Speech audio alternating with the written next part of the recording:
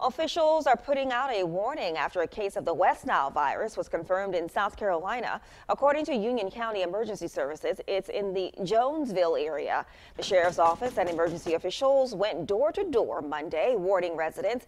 According to DHEC, everyone who lives in a 2-mile radius has to be made aware of the case. Flyers were passed out telling people what to do to make sure your yards don't become breeding grounds for mosquitoes.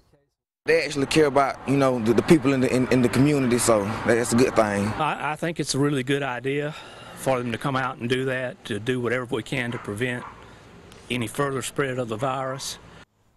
A company sprayed the area last night to prevent more mosquitoes from spreading the virus.